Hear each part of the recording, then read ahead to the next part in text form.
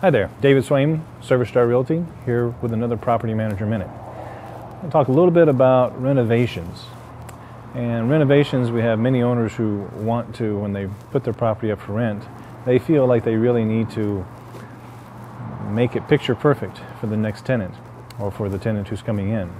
And in reality, it doesn't have to be picture perfect. So first off, we have to decide what you're renovating for. If you're getting ready to sell the property, yes, the best face forward is a good way to go. If you're getting ready to rent the property, then it's not so much as that.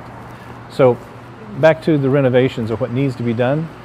All the things that make the property look in disrepair, a loose doorknob, a cracked window, or a leaky faucet, or a faucet that has lots of mineral buildup, a toilet that runs. Those are all kinds of things that really need to be repaired. Renovations such as I need to replace the Formica countertops to be granite because everybody's got granite. That may or may not be the case. You can rent the property maybe faster if it had granite, but would you get more money for it? It's questionable. Same thing with if you decided that you wanted to put in a new coat of paint throughout the entire property. If the current paint is fine, just maybe some touch-up needed, then the touch-up is the better way to go. Touch-ups also, you can't just match the paint very easily, so it's usually painting a wall from corner to corner. Because if you have a house that's been touched up and touched up and touched up, then it kind of looks like it has acne.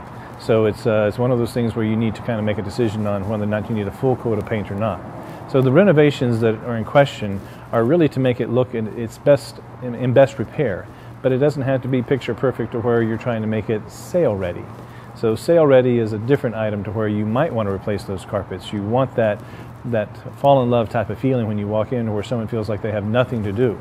But on the renting end of it, the standard is a lot less. So please check on all the different things before you do them on the things that you may or may not have to invest in.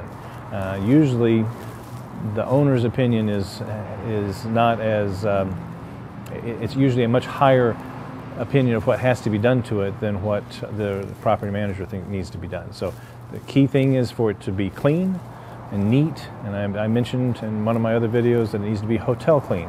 So if you can make it hotel clean, that's the status that you're looking for, not necessarily in brand new type conditions. So anyway, keep it simple and keep it clean and it'll rent just fine. Thanks for watching.